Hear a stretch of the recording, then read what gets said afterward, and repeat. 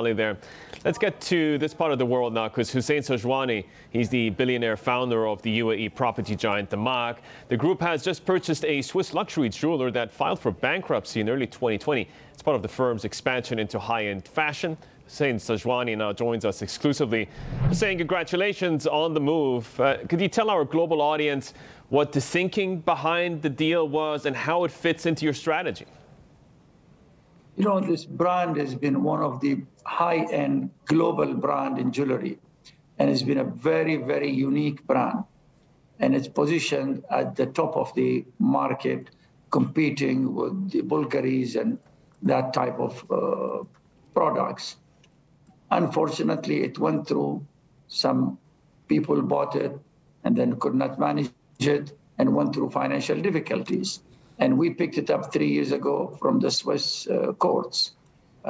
Having said that, we spend a lot of time so far of repositioning it, and we're looking to reposition this brand and take it to back where it was, and we're very, very excited about it.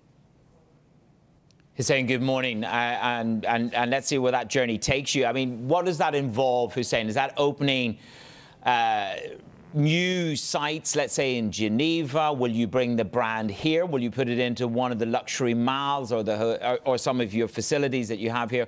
What is the expansion plan for the brand?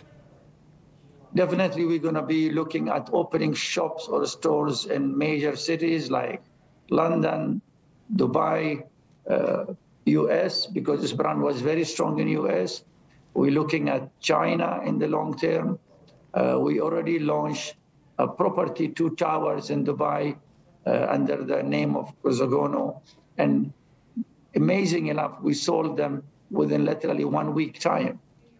We have a plan to launch 2 more towers behind those 2, the first one. So from the property point of view, our property business is benefiting from the brand already. And we launched 2 towers and we're going to launch 2 more. And definitely we're going to grow the brand into back where it was a global brand.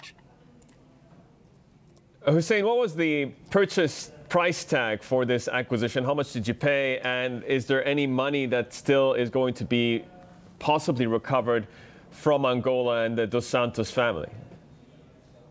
We have nothing to do with the previous owners. We bought it clean, with no liabilities, with no any other issues from the court in Swiss. And as you appreciate how Swiss are like their watches, everything has to be done and is done by the books.